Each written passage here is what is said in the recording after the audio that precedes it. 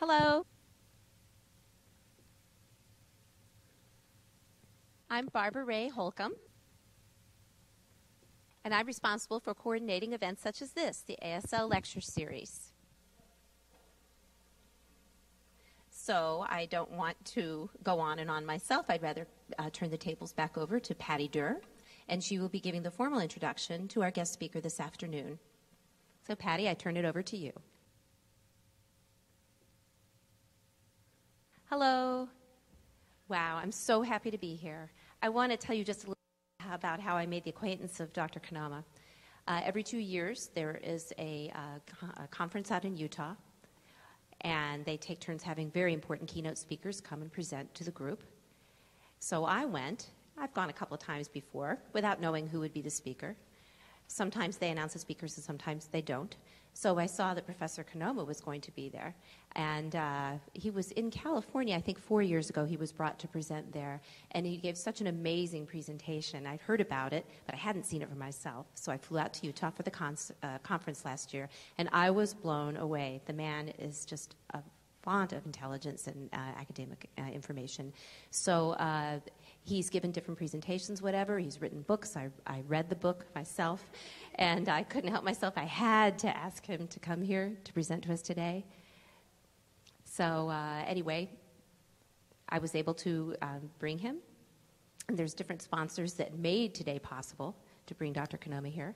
First and foremost ASLIE, the Department of American Sign Language, what am I forgetting here? Interpreting Education, American Sign Language and Interpreter Education, and the Department of Cultural and Creative Studies also, which is my home department. And we also have a federal grant where we were able to garner the funds that also helped us bring him here, and also the President's Office of NTID. Now, he has a lot of varied background. His degree was gotten from, let me think if I remember this, I'm a little confused. I believe it was the the College of Dublin. And I'm not sure if you're aware of Dublin and Ireland and the signs for that. There'll be some interesting sign infusions today. This is Dublin. That's a sign for Dublin. Okay, a little different from our sign. And a little fraught with meaning. And this is the sign for Ireland. All right. He received his bachelor's degree in social policy, and then he continued for his higher degree, his master's degree from Trinity College in Dublin, and also which was in association with University College in Dublin, and then he also works for the Center of Deaf Studies. I want to, in the beginning, thank you for being patient with my ASL. And I do have interpreters working with me, and also a gentleman named Guillaume, I'm not sure of his last name. He's going to be helping me out with providing me with ASL signs if I need them. Now, please understand, ASL is my fourth language. And this presentation is quite a heavy representation of part of my dissertation, that I had to go to Dublin University and provide them with my dissertation. I will have I will provide this presentation in Irish Sign Language when I return as well, so it'll be accessible that way. Now, my topic today is a little bit heavy about equality, and so I'm going to provide as much of the information as I can, but I will also provide copies of the PowerPoint so that you can read and reflect on it at your leisure. In terms of the structure of the presentation, I want to make sure that you enjoy it and also that you understand it. I definitely don't want you to be sitting here and looking like you're having a great time, but really not understanding the content. So really, the point here is the message that I have to give to you. And so please let me know if you're not understanding at any point.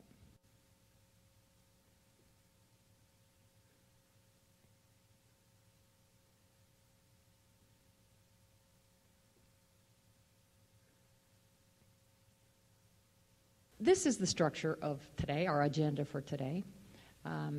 We will go through each one of these points. First, I'll give you a little background of why I decided to research this particular topic. And then I'll talk about signed languages and their relation to equality. Now, you notice that I used the word signed with ED on the end. That was my personal decision. You could call it a political decision. Because if I contrast sign language with spoken language, you know, the proper English word is spoken. If I had used sign language, I felt as though it would sort of put sign language in an inferior position when juxtaposed with the concept of spoken language. So that is why I made that change, and I'm going to refer to it as signed languages. Again, I'm saying please. We're also going to look at a critique of the ideas. I'm going to be explaining the framework of equality. I want to make sure that's the right sign. Yes. I'm going to look at a framework of equality, and I'm going to talk about how the discussion on a theoretical level can be actually operationalized in an everyday context. And then I'm going to apply this framework to the status of sign languages. And what I want to do is sort of overlay this framework onto the discussion of sign languages in terms of their equality and their role in achieving equality for deaf people. And I'm very open for discussion. The reason I propose these ideas is to pursue academic debate with you. And this was the subject of my dissertation, and I did get my PhD, so I was successful in the endeavor.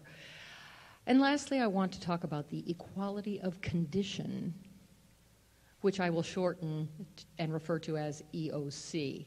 I'll explain to you more about what that means later, and then when I say EOC, you will know that I'm referring to this idea of equality of condition. And so we'll explore that in some depth later. And also, there is a book that I relied on heavily. It's not exactly bedtime reading, I'll tell you, because you'd really need a dictionary in order to make it through this particular book. It's very heavy. It's written by 4 hearing people, and who taught me a great deal. And at the same time, I was able to teach them a great deal as well about sign language and deaf culture. So it was a very rich experience for me.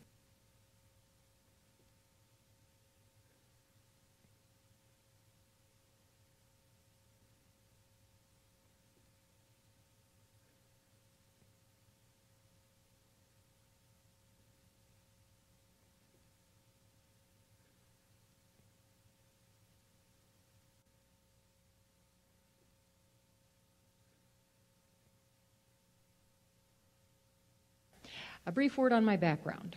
I did receive a PhD. I did do original research, which it took me 6 years to complete. I worked on it part-time because I also needed to earn a living, and so I sort of had to go back and forth. And then at the end of 6 years, in the last years, I did work on the dissertation full-time. It was extremely complicated. However, I enjoyed it thoroughly. And I learned a great deal from that, and now I feel like it's incumbent on me to come and spread the word and bring this to the public. Now, I did look at Finnish Sign Language and Irish Sign Language, and I looked at that from a frame of egalitarian analysis of language policies and their effects on deaf people. And the reason I picked the country of Finland to study, well, you know that it's long been touted as one of the leaders, one of the best models for rights of deaf people, recognition of sign language, and so forth. So I thought Finland would be a good country to study. And so that's a subject for a whole other presentation, Finland and its policies on deafness. But this was my hypothesis. I spelled this. I want to make sure I spell it correctly in ASL. This was my hypothesis for my, see, this is my H. Okay, this was my hypothesis for my dissertation.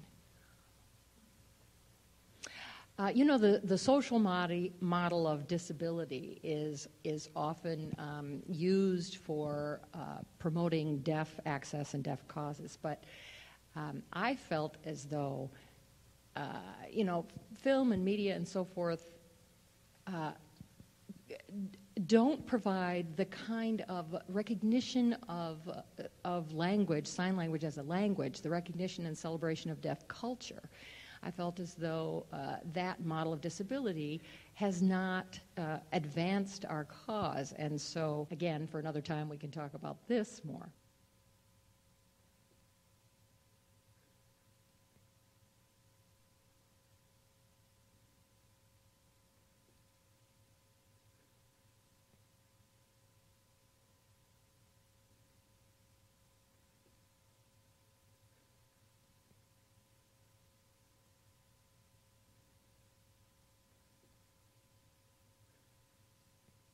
Now, the reason that I picked signed language to study and how sign languages, the recognition of them is related to equality, in my research I found that Patty Ladd's book on deafness talked about the history of sign language and again mentioned the idea of equality and parity. And that equality, that word equality, appeared for many years in literature, but I wanted to see for myself whether equality had been achieved. I mean, it was bandied about for years, but I wanted to see whether there was true equality advances for deaf people. Now, the World Federation of the Deaf, which we abbreviate WFD, which is a international organization for the deaf. In 1991, as an aside, I need to tell you, I haven't practiced my numbers in ASL, so I'll use these numbers. In 1991, the World Federation of the Deaf, at their meeting, passed a resolution to send their delegates back to their home countries and to advocate for legislative recognition of sign language. Now, this was in 1991. And the World Federation for the Deaf really needed to make sure that there was legislative recognition of sign language in those countries. And again, there was nothing mentioned about equality for deaf people, but this was their way of approaching that. Now, you know, the World Federation of the Deaf, the European Union of the Deaf, is a group of independent countries, and they met with the European Parliament and passed resolutions. I want to make sure that sounds right. So the Parliament of the European Union debated whether they should actually take action on the request by the WFD to pass two resolutions regarding deaf rights. And so the European Union did pass two resolutions, one in 1988 and one in 1999. And then also in Brussels, there was an announcement. I think there was an official statement, and member countries signed this statement in, I think, 2000. There were 27 countries. Oh, no, I'm sorry, 30. There were 30 countries. You know, there are 51 countries altogether in Europe, all over the place on the map. And so 30 of those countries signed this agreement. But it was a rather weak resolution, used language like will, hope for, and that sort of thing. Now, the national deaf associations were asked to become partners in this effort. And so you can look on their website, like, for example, the National Association of the Deaf. And so I looked at various associations of the deaf, Australia, United States, and so forth, looking for where in their country's legislation this idea of rights for deaf people had appeared. So when I looked at the NADA's website, I saw that there was something in there that talked about we believe in equality, dignity, and justice for all deaf and hard of hearing Americans. But that was it. And I felt like we needed to go further than that. And you know, the idea of Deafhood, this concept has just spread worldwide now, and it has And we see this all over the place on the internet, and we have discussions about it. This concept has spread all over the world. So if you look at this, you see that there's one crucial concept. You see the words that are underlined here? Because I wanted to see how often equality was mentioned. So you see that in the context of Deafhood, there is a direct connection made to equality. The framework of Deafhood, the concept of Deafhood, will really support and advance our fight for equality. I don't know. It depends on whether we're fast learners, slow learners, whether we will use this idea to advance our cause. But that's the idea, is to use this concept to further the status of deaf people in the world.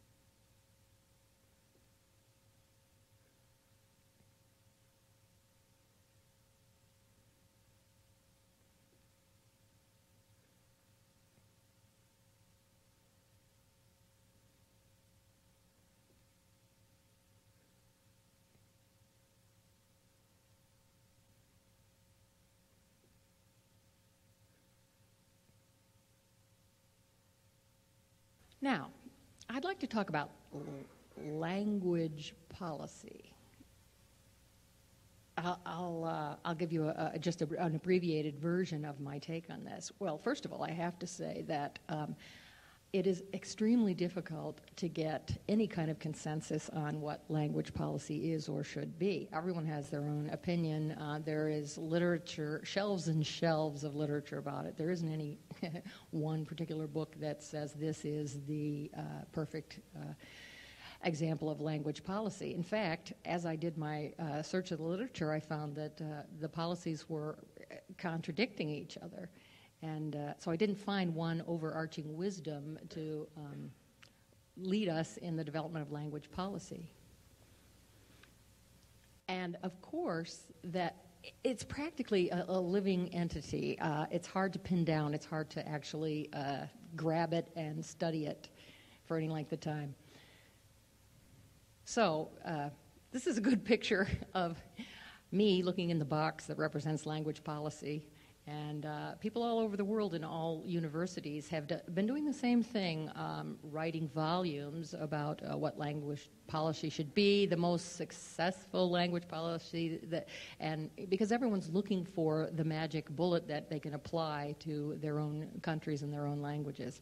But of course, that's sort of the human experience, isn't it? It's hard to boil down what is best for human beings into one sentence, especially in terms of language policy. So I will tell you that really there is no one consensus on what language policy should be. And so instead of that, I'll just use the concept of framework. Now, and the reason that this is so difficult to tackle is because, well, let's start with the word policy itself. That in itself is an extremely complicated concept. It's very difficult to come to an agreement on what policy means. You could spend all day talking about policy. But then, if you add the word language to this concept, that would take years and years and years, and you probably would never come to any kind of an agreement about what language policy ought to entail. Now, the fact that policies are very complicated entities. In fact, about 90% of the policies, if you ask people what a policy is, mostly people will say, well, it's a group of rules. It's a formalized codification of rules. It's telling us what we should do or think. But actually, policy entails much more than that. It is shaped by attitude. It has to do with economic systems. It talks about rules. And so it becomes even more confusing. You need to know that policies can be established by default. The absence of a decision is de facto a policy. For example, if you don't have a policy on language, you've never even thought about what a language policy should be, you have in fact already made a decision by virtue of the fact that you haven't even discussed it, because you've labeled it as unimportant, and that has policy ramifications. So we've seen this. We've seen that often policy is formed by just the allowing status quo to continue. And it says up here, no decision is policy. Let me expand on that a little bit. The idea of no decision could be partly the result of people claiming that there's no time for discussion, or saying that the policy discussion will happen but at a later date, that the time isn't just right. It's not quite on the agenda yet, but we will put it on our agenda. So, and also that the time isn't quite right. Really, we shouldn't bring up that particular thing at this time. So this idea of perpetuating the status quo and waiting ad nauseum for policy to be formed, which you all know happens, is in effect a de facto policy itself. So, but for this presentation, I'm going to concentrate on the province of language policy and the framework that can be applied to language policies to understand its role in the advancement of rights. Now, if you look in countries around the world, and maybe America does this as well, I'm not entirely 100% versed in your opinion of this in America, but you know that another thing that affects policy is the fact that there are government agencies, there are different levels of government, there are bureaucracies and so forth that are set up to enforce policies. And so we do see that sign language does appear in the legislation in some people, in some way. And but my question is, does this really advance the equality of deaf people in society? And I've done a great deal of investigation, and I can tell you that the results that I have found is that no. Even though language policy may appear in legislation, there hasn't been real advancement. This is an example of a committee that's meeting to discuss some sort of policy which will have great effect on your life. And look, it's all mostly white people and maybe one token black representative of the committee. This is an icon of policymakers at work.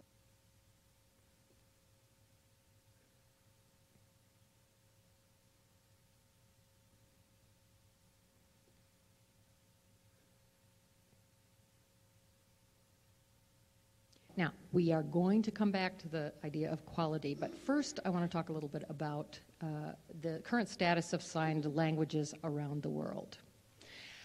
It is true that signed languages do appear in legislation, in constitutions, but however, only on a superficial level. That doesn't lead to much action. There are, Ireland, my country, has a TV program that is for deaf people, and I saw on this television programs this idea that 44 national sign languages have gained legal or official recognition around the world. I'm sorry, what? What am I using the right sign? Recognition? Okay. Oh, I see. Thank you very much. I see. I see. The way I was signing it made it look like it was not allowed. So but if I sign it the way I was signing it, it means something that is prohibited or not allowed. So I will use your sign for law. That is what I was intending to say. So there are 44 countries around the world who have laws that mention signed languages. So that's what this TV program told me, is that there are 44 countries that have national sign languages. And so I got on the internet, and thank you, the website of the WFD, and that website said that there were 27 countries that mentioned deaf people in legislation. But again, the fact that it's mentioned in legislation doesn't necessarily mean that there are implications to people's everyday lives. Now, I'm just starting out with this. This is my thesis. I'm possibly the only researcher on this, so I welcome more analysis by other scholars into so that we can make sure of the facts as they stand today. Okay, so there are various forms of legal recognition of sign language. Some sign languages have constitutional status, where written right into the Constitution is something about sign language. Now, only a small number of countries have anything like that at the constitutional level. Other countries grant legislative status to sign languages. Their congresses or parliament granted some mention of sign language. Sweden has a constitutional reference, but not in the Constitution, in a law, a piece of legislation that relates to education. And Portugal, I want to make sure I'm doing that sign correctly, because that's how they sign it. Portugal has right at the top of their constitution, there is language that refers to this. But, for example, Sweden, in the Education Act, which is their law, that's where sign language makes an appearance, but it's talking about sign language for children in school and so forth. But the law is very weak in Sweden, whereas in Portugal, the law is extremely powerful. It talks about, the tables are turned in the Portuguese law. It doesn't talk about interpreters and services and so forth. It is a much stronger statement of language rights and let's see. Oh, example. I'm only thinking of my sign for example because it's like you hold something up. So I know that some of the legislative recognition is merely symbolic. There really is no power to the law. There is no requirement for action. Now, deaf people have come a long way, and we know that associations of the deaf have been fighting for years to gain equality. And many deaf people have had serious discussions about the fact that recognition of sign language is the best way to gain equality in the greater society, as opposed to focusing on hearing status. That language rights, cultural rights, and experiences are the best way to win this struggle. But when I look around, I don't see much success in that arena.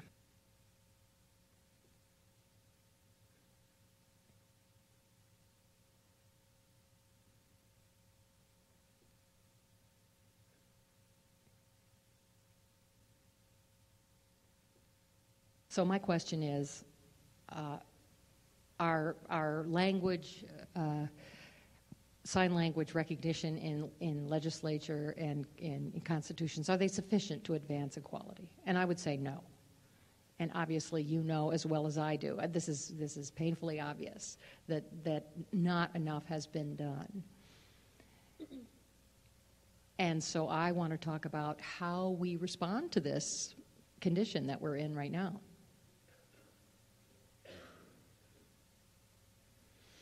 As I looked at other countries and their status of equality for deaf people, I didn't see it.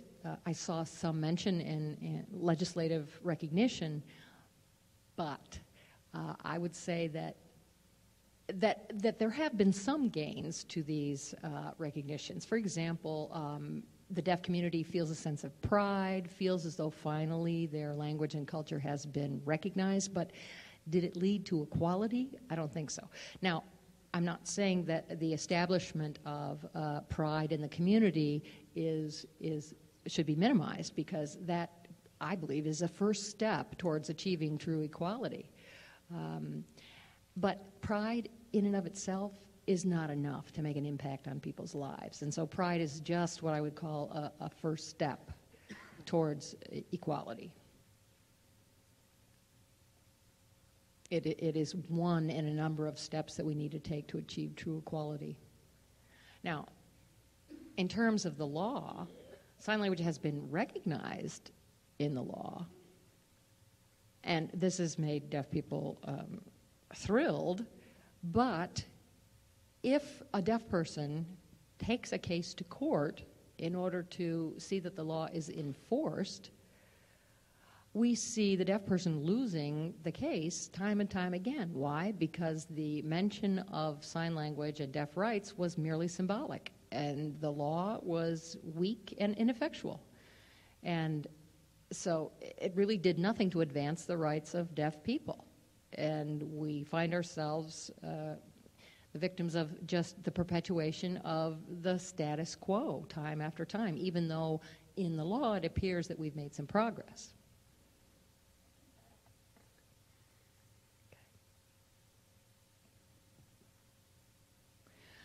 Now, as far as education goes, all right, I saw in Utah, I saw bilingual. Is this how you sign bilingual? I've seen a couple of different signs of bilingual. I can't remember. In California, I saw, and in my country,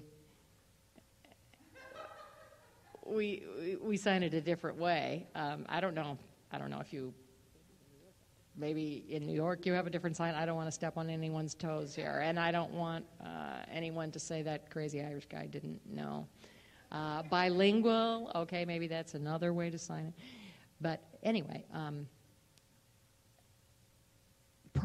educational programs that are bilingual appear to be in name only. If you look at what's actually happening in the classroom, if you see what the teacher is doing, there's a plethora of excuses made about why their sign language is not at a level it should be. They say, well, I'm working on it, I'm taking lessons, I'm practicing, I'm signing, but I'm signing in English word order. But you know the word in English, should? That is a rather soft term. And what it implies is, well, if everybody can agree on this, then we'll go ahead and follow this proscription. But the language of should doesn't require any particular action whatsoever. And the people who put it in the law that way are very aware of all this. And it was a deliberate strategy to make the law more flexible. And if we look at socioeconomic status of deaf people, there have been some individual successes, and we all know them, but those are on an individual level. If we look at the deaf community as a group, we don't see the kinds of advancements in the community. And it's wonderful that we have a growing sense of the deaf community and deaf culture. I think there's a children's book that I was reading, and it talked about the history of America, and you know how African Americans were enslaved in America.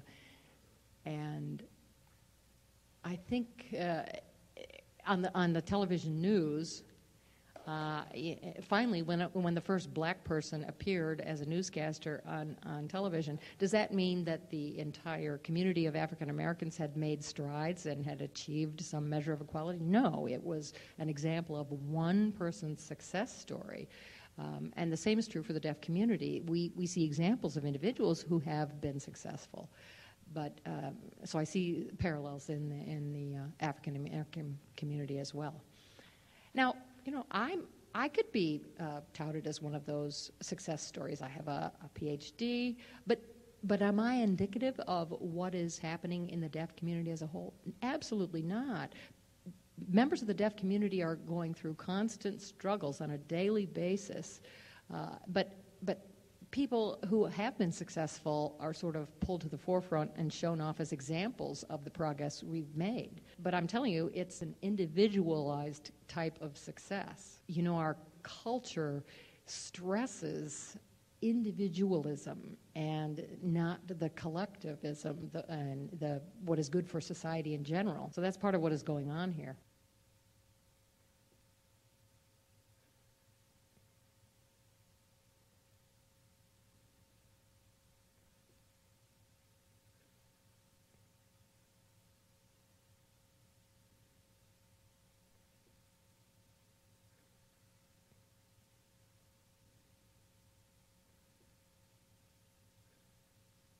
Now, we see that constitutional recognitions of sign language, for example, in Finland,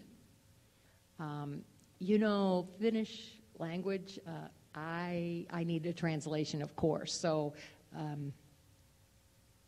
a translation, right. So I didn't read their constitution in Finnish, I got a translation into English, because I don't read Finnish. The grammar rules are extraordinarily difficult to learn and much, much harder to learn than English. So, but that's yet again another discussion. So I looked for the presence of deaf people, deaf rights in the Constitution, and I found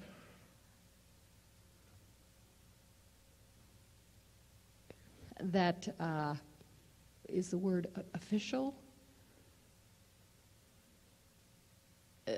And what I got was an official translation of the Constitution, and there was a recognition of sign language in the Constitution, but only in terms of people who are not able to hear. In other words, disability rights.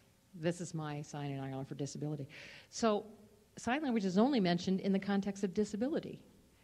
And this obviously implies that sign language is not seen as a bona fide language.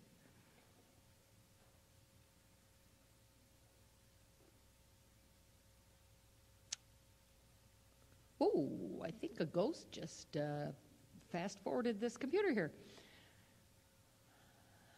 Now, New Zealand officially recognized, legally recognized New Zealand Sign Language, but, and this is quoting Reffel and McKee.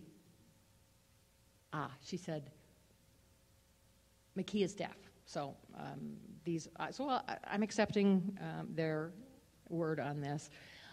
They pointed out that the Maori community in Finland, which is like Native American community here, they have a language, and it seems that in the Finnish Constitution, the recognition, in the New Zealand Constitution, the recognition is more powerful for the Maori Aboriginal language than it is for sign language.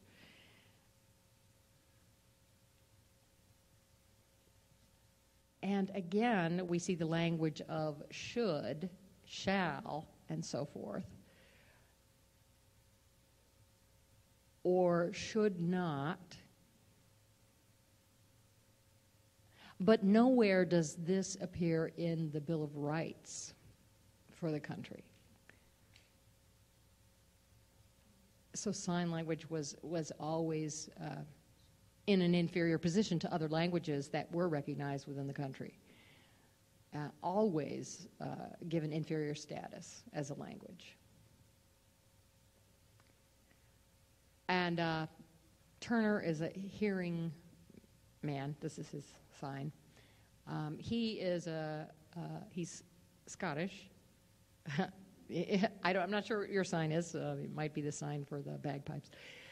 He has researched BSL, and his conclusion is that laws related to sign language in the United Kingdom are absolutely toothless. There is recognition in name, but in terms of the conditions of respect and recognition for the language and the rights of deaf people, there is no mandate whatsoever. Now in Sweden, in these Scandinavian countries, Sweden and Denmark and so forth, there is a strong mandate to respect individual rights. And now the deaf community is afraid that this will be become dissolute because the cochlear implants have become so widespread and have been given out for free by these governments that they're afraid that that the idea of deaf community and deaf culture will just sort of disappear. You know, doctors, when they find out that a child is deaf, they counsel the parents to implant their children. And then if the implant is not successful, then the doctor advises the parents to learn sign language as a fallback strategy. Now, my wish is that the doctor would say, first and foremost, you really need to learn sign language in order to be able to communicate with your son or daughter throughout their life. So the fact that it's delegated to a sort of a last resort strategy is very depressing for me, but I'm hoping, I don't want to sound too negative here, but I'm hoping that we'll see some change and we'll get into the realm of the positive before too long. And you know that even here and in Canada, a lot of research has been done on disability law. And there are laws pertaining to education, but in terms of language rights and so forth, the legislation is consistently weak and not requiring of any action. And so I have yet to find evidence of any laws in these countries that have any real effect. Now, in Ireland, we have laws pertaining to equality. We have 9 of them, and we call them grounds.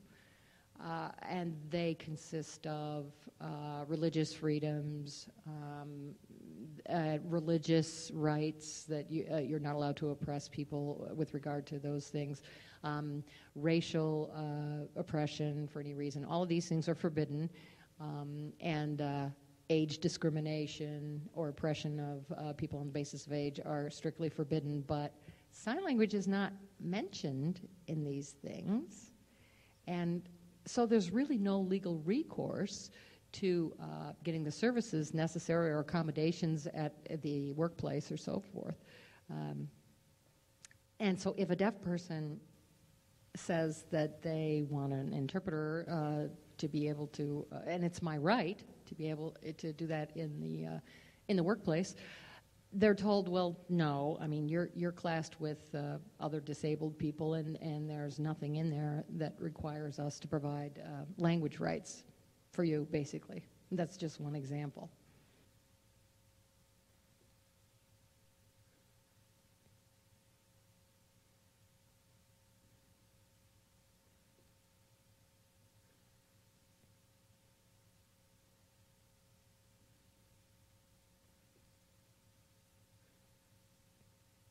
So I have to think that in all these cases that I've investigated all over the world, and in my comparison of Finland and Irish Sign Language and the treatment of it in the legal system, I came to the conclusion that legally recognized sign languages are often excluded from language policies because they are consistently lumped in with other disability issues. And if you want to get an interpreter for something or something related to your right to your own language, you have to go to disability services to get that sort of thing.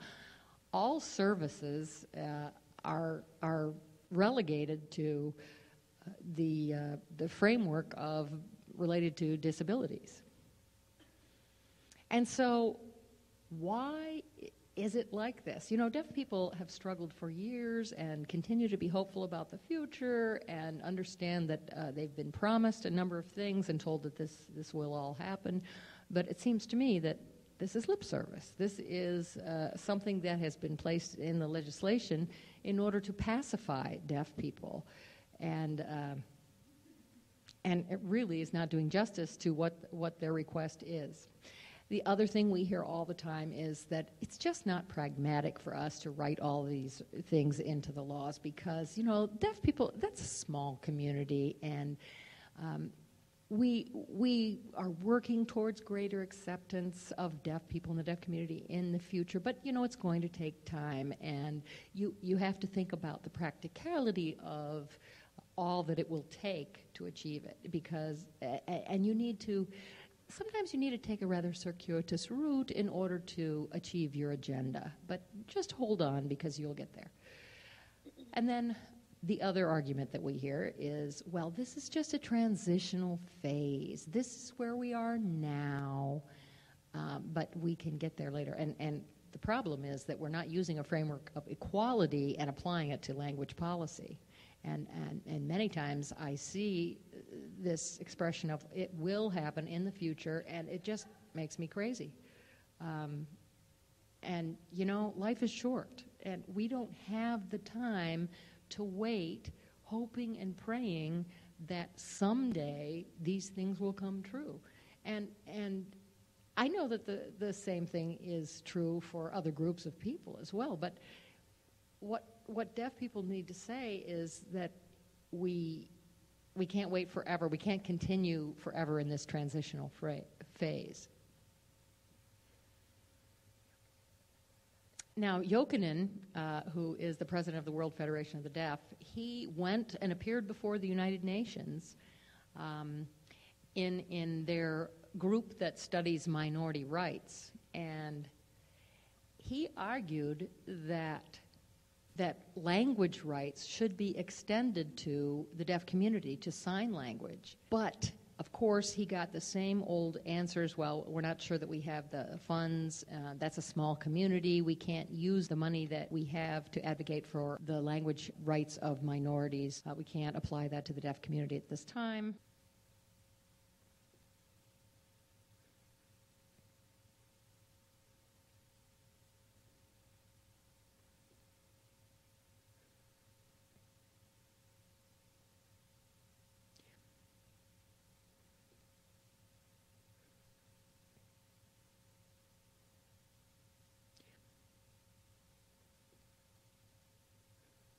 So the exclusion of language policies is a serious problem that we do see, and we're ready to remedy and rectify that situation any way we can.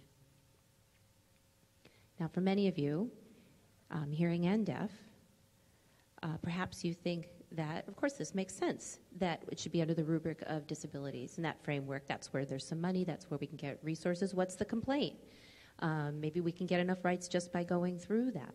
But if you look from a cultural perspective and a linguistic perspective and the way people grow up and their experiences, you find that this is not the way to go, and it's not quite satisfying to be put in that particular window. Maybe not. Maybe some people feel that's fine. Maybe you might feel that I'm wrong to even bring this complaint up. But for me, it devalues signed languages. So, some people think it's a perfectly normal thing to do, that it's under the umbrella of disability, and let it be.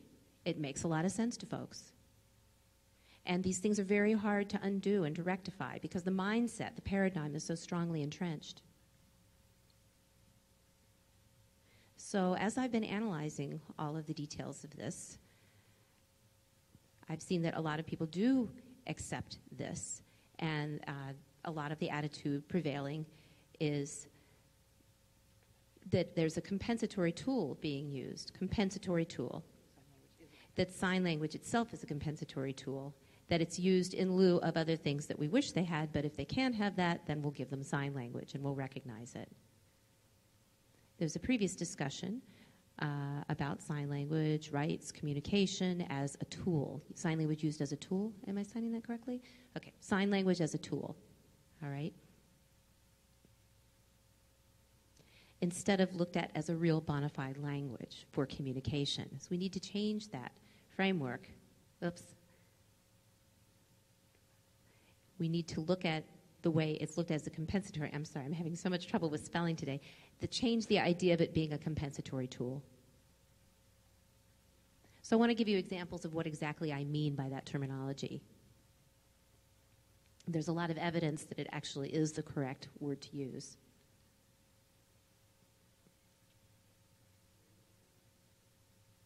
So a lot of people do just accept the attitude like, oh, okay, sign, you're deaf, you can't read, you can't hear, you can't speak, and so, sure, because you don't have those particular capabilities, then you might as well sign. If a child's born to deaf parents and they have sign language first, they're doing fine, but if they have a child who's hearing, then what's their compensatory tool?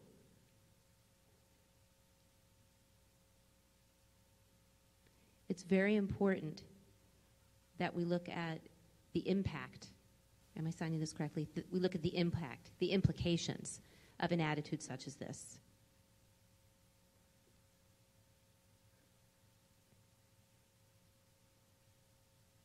When one sees that sign language is offered as an option instead of a right, that sets the particular attitudinal barriers, and it's a particular mindset that is prevalent.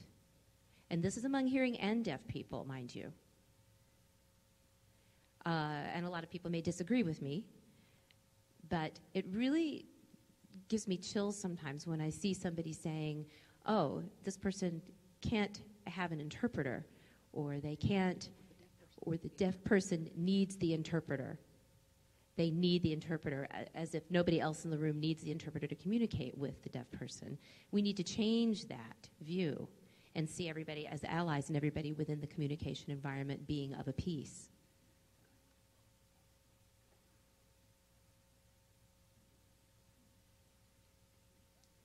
There's also a prevalent attitude that it's sort of like having speech therapy.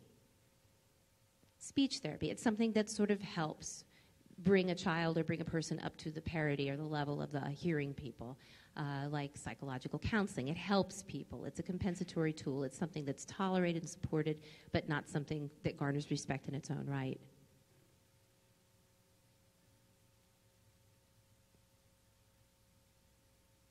Sometimes sign language is looked at as a service, as an option, as a backup system, a plan B. Oh, if they don't understand speech reading or they really can't optimize, oral training, then I guess what we'll have to do is give them sign language. It's not looked at as a right. It's looked at as something secondary.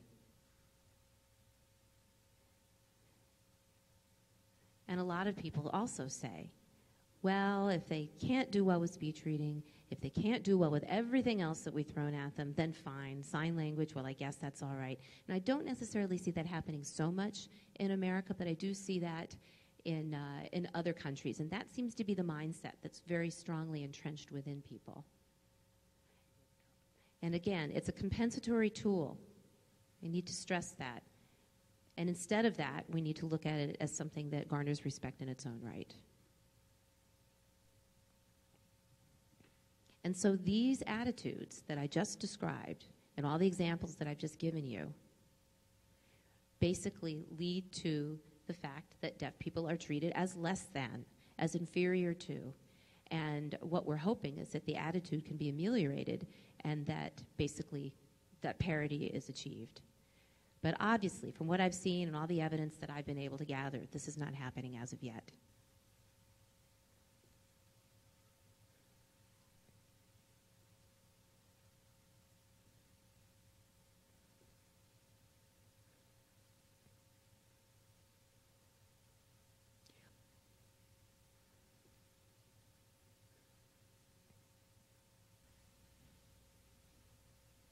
So the consequences, thank you for that sign, the consequences of everything that I've described heretofore is that sign language are tolerated, they're not celebrated. Celebrated, is that the right sign? They're not celebrated, they're tolerated. Oh, all right, I'm so sorry for you. Well, okay, if that's what you got to use, it sure is pretty. But it's not celebrated as a distinct and beautiful entity in its own right. In Australia, Branson and Miller had done research and found that if sign language is not given its full due, then basically humanity cannot be fulfilled. And this statement is really chilling if you think about the implications. A person cannot be fully, completely satisfied as a human being without having their linguistic rights respected and promulgated. So another idea is that signed languages are treated as non-aligned. Oh, look at my hands, I'm a bollock step. But they're not treated as a true language. They're treated as a non-aligned language. And so it keeps the trajectory of their importance and their promulgation and their celebration on a slower pace than it could be. There's fits and starts to people feeling stronger and more pride and being able to garner their rights instead of a taking off or a trajectory of them being able to get what's truthfully and honorably theirs.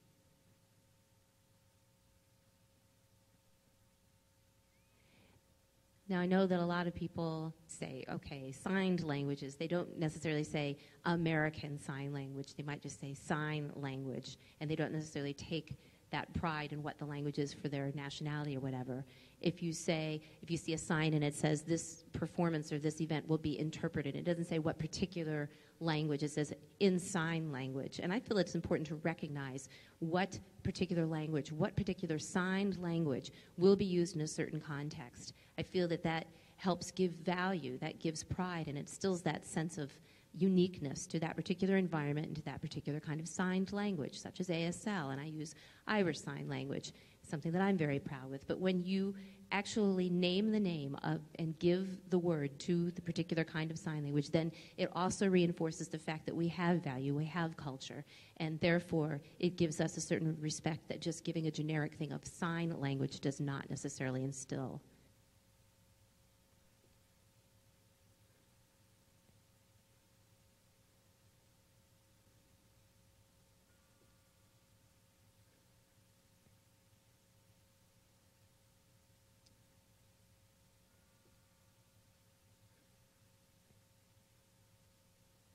Now let's talk finally about equality and the framework that I promised you in the beginning that I'd be providing to you today.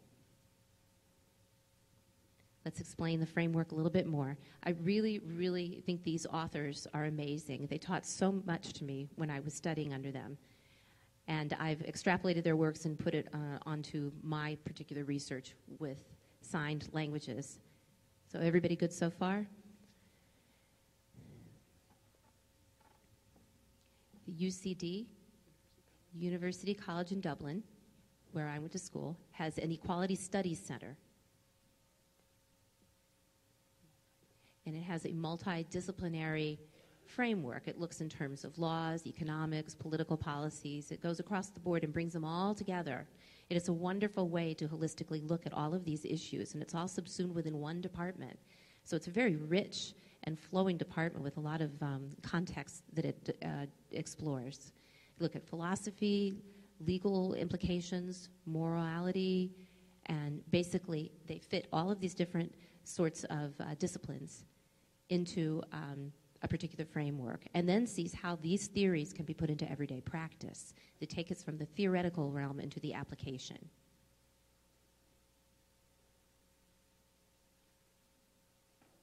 What's the sign for gold? Gold? Okay, gold. Okay, thank you. Oh, gold, that makes sense. I get it why that's the sign, like California, right? Okay, so you know the golden rule, right? With a rule that everybody breaks, right? And that it doesn't mean that everybody has to be homogenous, right? If you say the equality, does that mean we all have the same cars? We all have the same houses? No. It means that's an acceptance of these diverse ways of being in the world. It means recognition. It means mutual respect. That's what equality truly means. And it's a very, very important concept to keep in mind, because sometimes people are even afraid of the word equality and feel that the homogeneity that it would encompass is a demeaning thing and a negative thing. But truly, it encompasses all aspects of diversity. So when we use this framework, it's based very simply on 3 questions. It seems simple, but it's actually much harder than it appears. It's deceptive. One is that you must ask the question, who is the equality between? Between whom? Black and white? Between a woman and a man? Between Americans and Canadians? who are the entities that we're comparing and that we're determining whether they're equal or not? Equality of what? What's the sign for what? What? I did where instead of what? Equality of what? Is it an economic disparity? Are we looking at resources, material goods? What's the measure of the equality that we're using when we look at two entities and determining whether they have parity or not? And most important of all, and often overlooked, I believe, is what type of relationship, especially in terms of the realm of power. Often, when you look, it's very difficult to see this. It's a covert kind of thing that's going on that people aren't necessarily privy to. But when looked very, very much closer and you examine it, you see that usually there's a power disparity. Those are the types of relationships that we look at.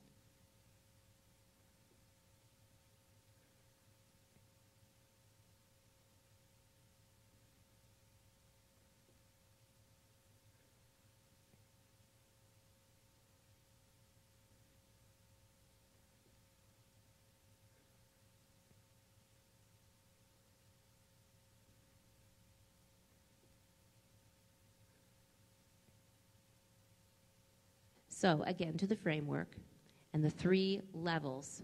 If you look at the most basic level of equality, and that's basically it's considered the second one, the first one is basic equality, the second is liberal egalitarianism. Now when we look at basic equality, that means that basically everybody has rights, they're due respect, and they have intrinsic value, they have worth, intrinsic worth, and it's all the same. You know the United Nations, you're all familiar with that. They have a Human Rights Commission. And the Human Rights Commission basically says that everybody is free to express their opinions, free to have worship, free to have any sorts of things that we basically find in a kind of constitution. Those are basic rights. Liberal egalitarianism takes that several steps further.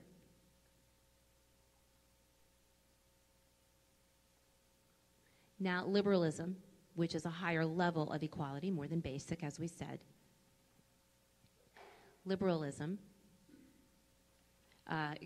people are often quite confused with it because there's quite a spectrum within the realm of liberalism. There's classical liberalism, and basically that comes from English common law from, 700 years ago, from way, way, way back. And you can look at the spectrum of how it's evolved over the years. There's neoliberalism, and that basically looks at the importance of economics. But they all have a similar point, which is that we look at individual rights and freedoms as the most valuable and important measure of our lives. It takes it on an individual and not a collective level. That's an important difference. For example, if you look to Australia and the deaf community there, if you have a couple of sweethearts, a deaf person and a hearing person, and they give birth, now this is a true story, there was a deaf person and a hearing person who had a baby girl, and then for one reason or another, the marriage was dissolved. The hearing partner who had custody of the child decided to implant the child. And the father, who I believe was deaf, was very angry, decided to take it to a court case, explain the necessity of their culture, the community, sign language, all the things that we know of. And what did the judge say? That sounds fine, but let me just take a moment here to consult with the books and look at individual rights and what we say here in Australia. And they determined that the girl should have the cochlear implant because it wasn't a matter of community rights. It was a matter of what they deemed to be important for the individual, and they ascertained that the cochlear implant was the particular way to go. And this tends to be the way in the Western cultures, Western Europe somewhat too, America and Canada and Western Europe. It takes a lot of discussion and a lot of time to understand, and we could go on and on about it, but that tends to be the viewpoint as the individual takes precedence. So we look at all countries in the world and we see there's disparity. Unfortunately, not everything is the same and not everybody is equal. And so we're trying to find a way, as much as possible, to be able to bring the countries that aren't necessarily respecting and valuing signed languages up to the level that others are. We need to do this carefully and respectfully. Now, equality of condition. This is the highest level, and this, of course, is my favorite. And we are hoping that within our lifetimes we see this come to pass. And it's the most ambitious and far-reaching framework that you can see, because it goes much beyond the other two, either basic or liberal egalitarianism. It's the total acceptance. It's that one tries to get a parity, as close to true parity as possible. Excuse me, that the interpreter's wrong. That was the liberal egalitarianism. With equality of condition, it means that you can hope to aspire that someday you will actually garner this parity. If you look at children's labor rights before, which were nil, and children worked in the mines underground for hours and hours and hours. Finally, those laws changed and children received public education.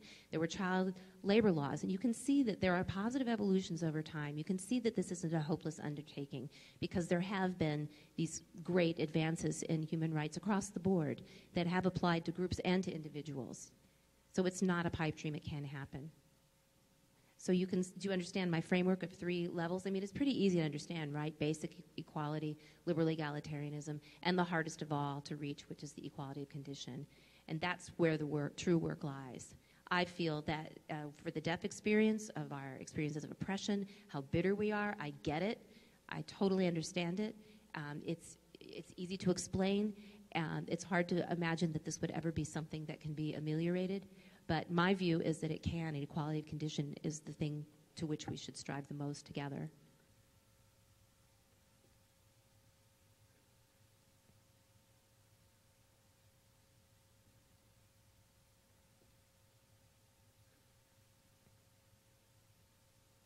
So there's several different bullet points under equality framework, right? If you look at the economics of the world, the way people work, the way they're able to garner a living, what have you, of course there's disparity.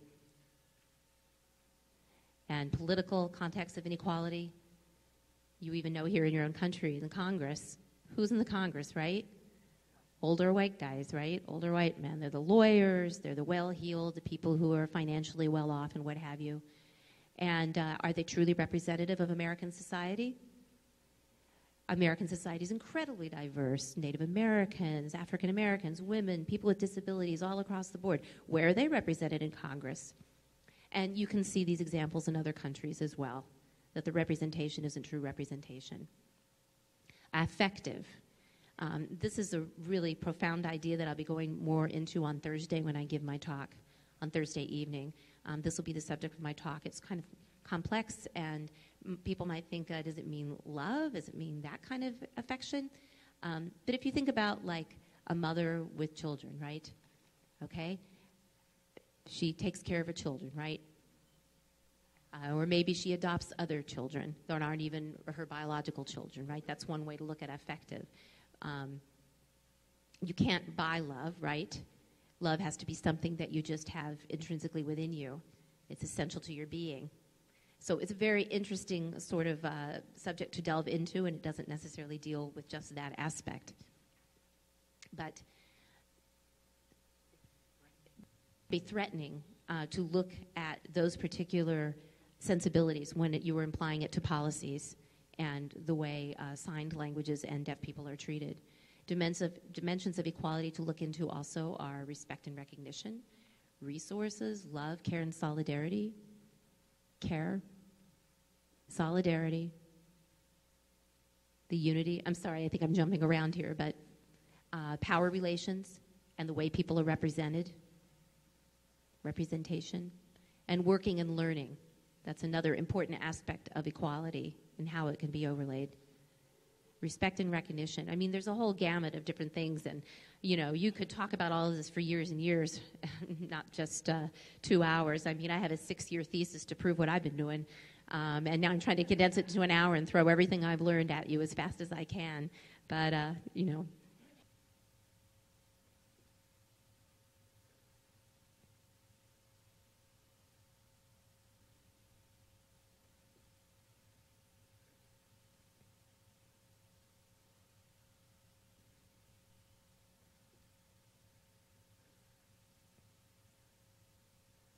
Now, I want to make a difference now. I'm not talking about acceptance. Some people say, oh, no, sign it as acceptance, but there's a heavy meaning that underlies the word toleration. Tolerating something means, well, fine, it's interesting. It ain't what I would do when I go home behind closed doors. Oh, boy, that isn't something I'll ever engage in or approve of. But it's the attitude that you would show to the world but not necessarily harbor in your heart. And public and private distinctions, which is what I just talked about.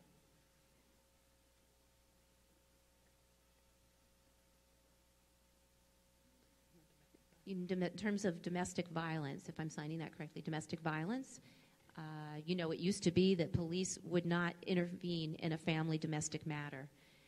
But now times has changed, thankfully, and the police can go in and stop a perpetrator's violence upon another family member, whereas before they wouldn't. That's changed. Before it was just sort of pretended ignorance. Why is that? Because the private domain and the public sector were considered completely impermeable at the time, whereas now the laws are in place to make that change. Equality condition. This is where we have some of the similar aspects from the previous one, but they go beyond. Universal citizenship and acceptance. Acceptance, meaning a celebration, not tolerance. Not we'll just put up with it, but a celebration, a recognition. And that when you're home behind closed doors, what you feel is the same as what you go out and show your neighbor every day. The family is a very important unit. And what children see their parents do has a strong influence upon them. It's ingrained and shapes them.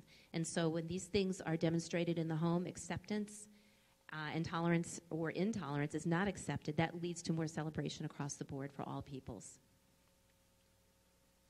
Just as I was saying with domestic violence, the example that I used and how that has changed over the years,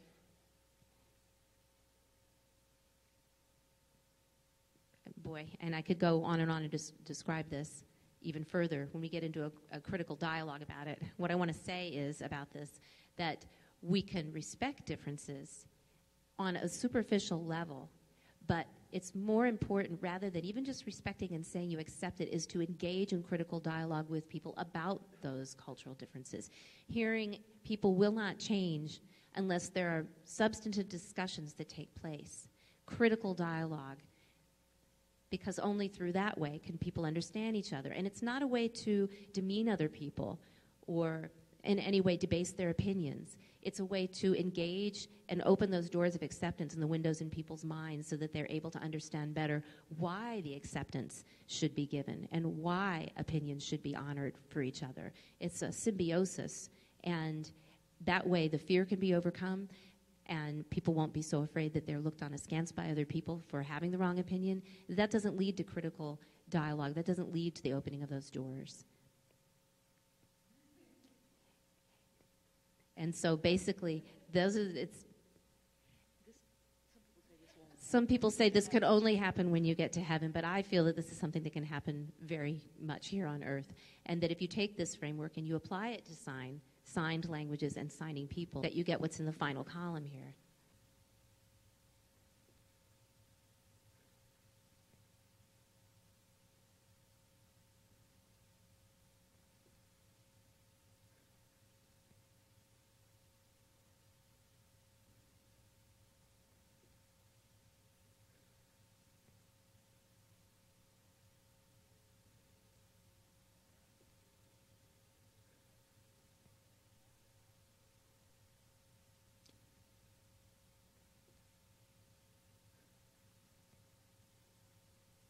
This is really important to see at the level of basic equality, a recognition of the rights of individuals, as sort of a pat on the head, but as far as winning a court case, it wouldn't extend quite to that level.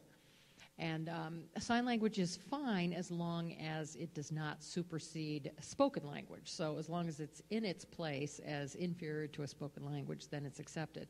And also the fact that resources are meted out very carefully, not flowing freely.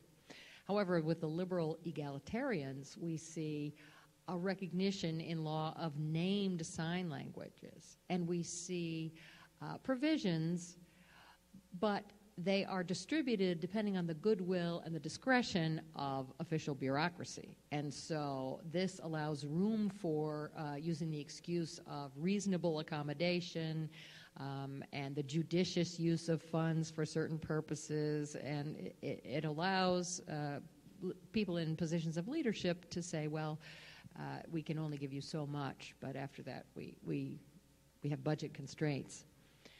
So you can see, obviously, equality of condition. We have very different circumstances. We have recognition and celebration of named sign languages, and there's no ambivalence toward them to different languages or cultures. That is gone, and that there is simply a recognition and celebration, and not in a sort of a radical, revolutionary way, but in a way where people learn about each other's cultures and lives and languages, and there's a sharing. And also in terms of resources.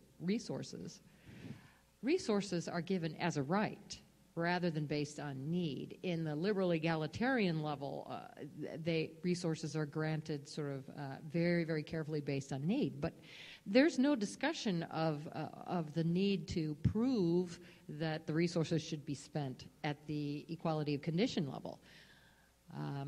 Countries all over the world are not at this level legislatively yet. We're more at the level of the liberal egalitarian equality, like Sweden is an example.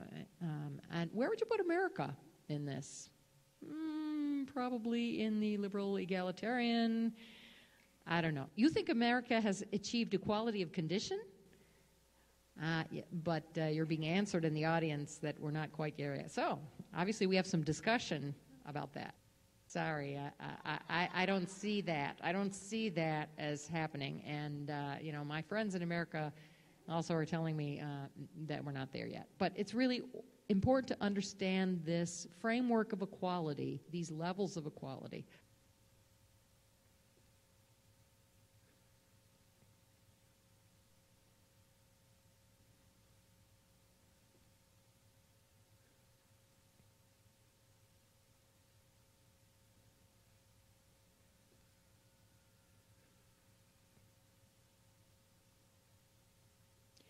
If we use this framework of equality of condition, then we can come to understand that the right to sign language needs to be recognized legislatively, and we need to go back and make changes to our laws.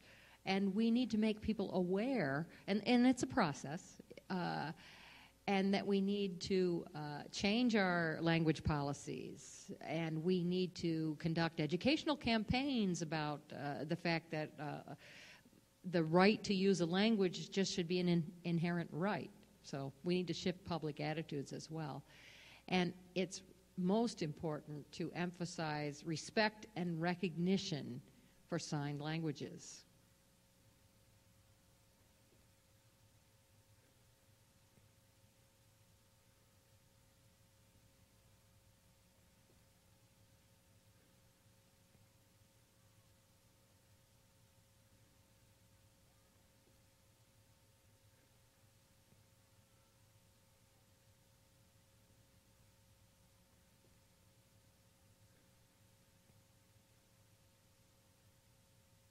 All right, now I'm trying to summarize all of these concepts in one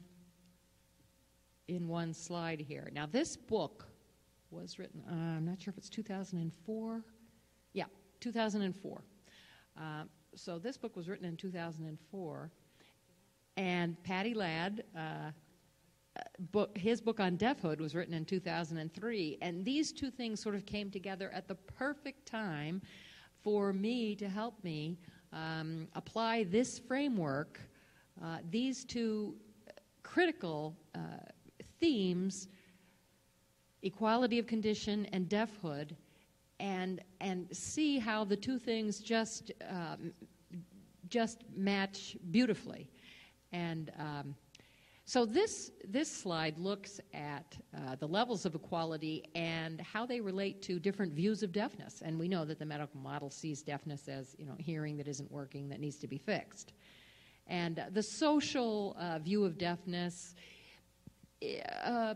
believes that there should be support of deaf people, perhaps not to the extent of actually calling them rights, but believes that caretaking of deaf people is necessary.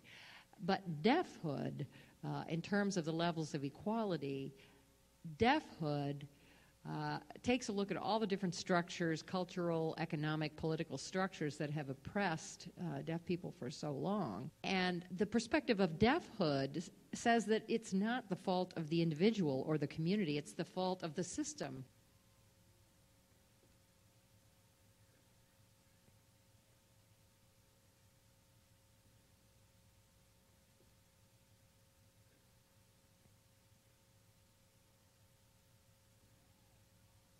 And this book about Deafhood just was so enlightening for me. I read it and I saw the how it could relate to EOC, and I just thought, this is perfect.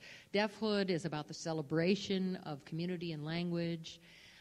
Deafhood incorporates an attitude of respect both towards the self and towards others and towards different sign languages and towards different political systems.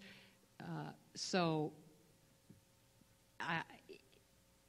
the concept of deafhood puts language in the forefront as well in terms of deaf rights and so forth, and totally discards the framework of disability, but sees deafness and the deaf community in a completely different light.